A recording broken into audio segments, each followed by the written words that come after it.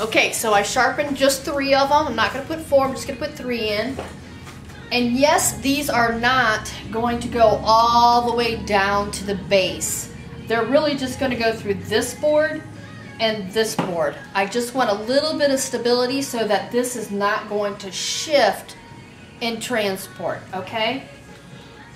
Again, you want to make sure that these skewers are below the surface of your cake. And please use a nice big hammer. Don't use those little tiny silver ones. I see people going ta ta ta ta ta ta ta, and you have to do it a million times. Good Lord, buck up and get a man-sized hammer. So all the way down, okay, got it? Now, we're gonna move over to this little guy over here. We're gonna put the straws in that one.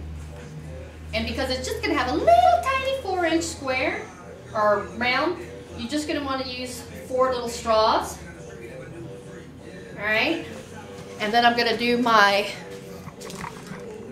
little powdered sugar again, just a little bit, because it's so tiny, little tiny. Okay, my little icing dam, glue ring. All right, my little cake. Look how tiny that is. Okay. Now on this one, I'm just going to use a skewer. I'm using just this one skewer, and I'm going to just gonna put one in here because this is going to get a main dowel rod with it. So I really don't need a whole lot up in here. I just want to make this kind of a little bit stable so it doesn't have just one dowel in here. If you have just one dowel going in there, it's kind of like a stripper pole. If you were to swing on that puppy, things are going to spin all the way around. Now, if you had another pole right next to it, you'd hit that pole, so it's going to stabilize it and not allow you to go all the way around. Yeah, Clayton's looking at me like, what the heck? Okay. Now, on this one, on the big cake, I'm using this bigger dowel. Okay? Has an orange, and you might even want to go up a shade higher than that. On the little guy, I'm using a yellow, which is a lot smaller, okay? Because I don't need this huge dowel to support the 6 and a 4 on here, okay? So I'm going to take this dowel, go down to the bottom of my board, I'm going to eyeball it here, and I want to pre-cut it a little bit. And I'm going to have to probably cut it again when it's up there, no big deal.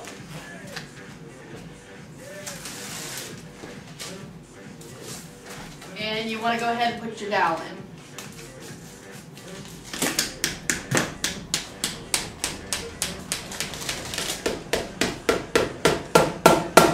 Okay, you hit my board. Again, press down, look out, heads up, Clayton. And there it goes. All right.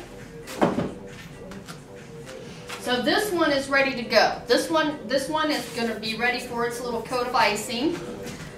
This one, we're just going to ice it, and then we're going to put one more on there. Then we're going to put the main dowel in there. Now we've got the next tier on top. Alrighty.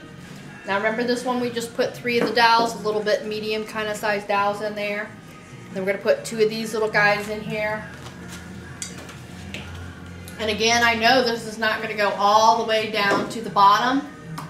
I just don't want it to be able to spin up here during transport. And because this is a 6-inch, I'm going to go ahead and just put 2 of these just to be extra secure. Now we want to put this Big Mac Daddy in there.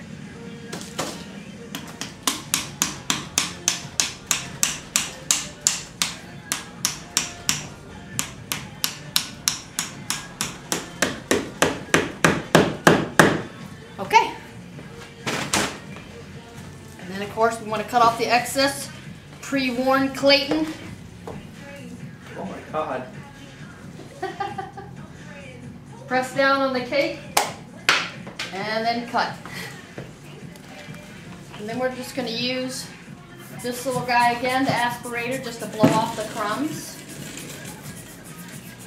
Now you're going to see these lines right here because I have to put a fondant band on there. So I have the top tier iced. I'm just kind of waiting for it to set so I can smooth it out. I'm taking this ribbon cutter and I've already marked the cake where the fondant ribbon's going to go, if you can see that, I hope.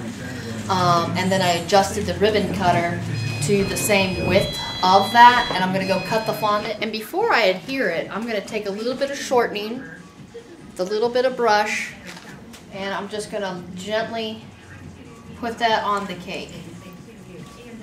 Because this way, if I have to peel it back off, I can.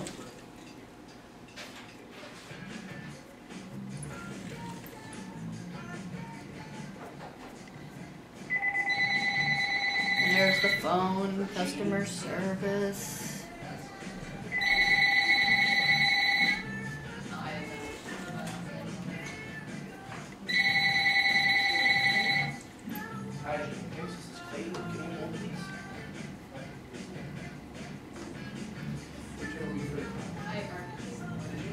Okay, well, I kind of got so behind in here that I ended up having to finish the cake instead of showing you part and piece by piece, or if that makes sense. We just kind of got slammed. So this is the whole frou-frou guy. This is what the whole cake is looking like, if you can kind of. Yeah. So that's it. You know, this is the one I was working on. There's a couple little flaws, I'm sure, but you know, the bows are a little bit too big, but that's the best I can do. So there it is. Ta-da! Okay, thank you, bye.